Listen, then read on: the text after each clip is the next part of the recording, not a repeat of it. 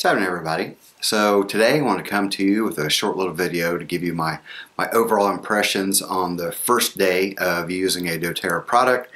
Today I am just using the doTerra lemon, and now this is add this to your water. It's a 1 drop for every 4 ounces.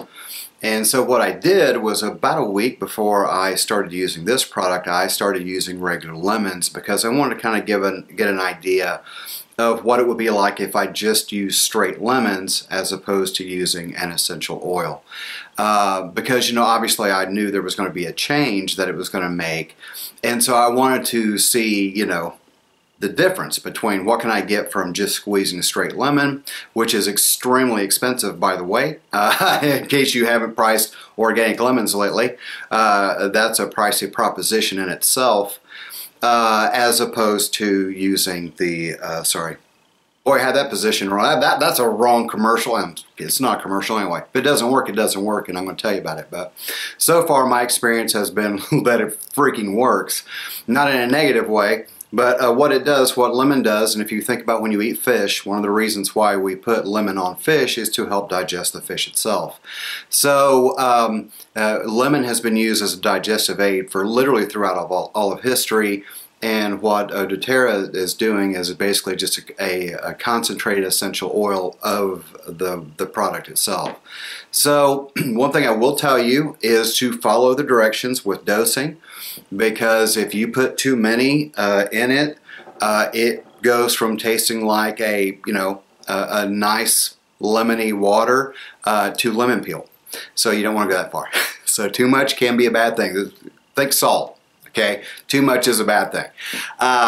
But one of the other things that I noticed about it is throughout the day, now I spend a lot of time in front of a computer working on videos, and so, you know, I usually have something to drink nearby. I try not to have snacks in front of me because it makes a mess all over the computer, and that's the last thing I need is a snack all day long.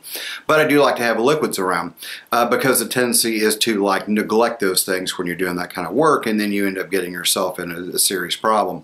So I keep water at hand, and I have been using that throughout the day, and I noticed mid-afternoon when I would normally, you would normally expect to be getting somewhat snackish, fresh glass with a few drops of this in it, and that really curbs that until I can get to a stopping point to where I can actually sit down and have, like, a proper snack or a proper meal, depending on what the time is.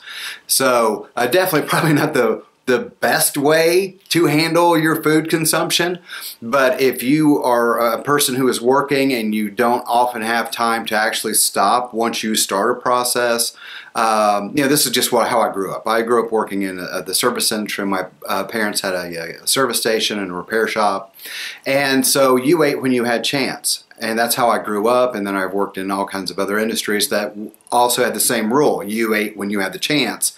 And so I'm carrying that over to my adult life because I love the fact that, that's how things work. It just feels comfortable, I guess.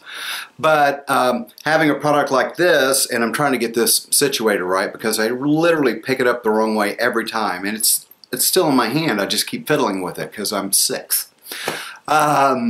This product alone, if you're really not interested in anything beyond something simple like this, just as a way to see if it works, this is where I would start. I want to be quite honest with you. This is where a person would start because the results are pretty much immediate.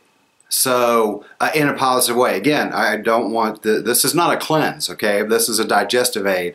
So this is not going to be, make sure you're near a toilet kind of situation. It's not like that at all.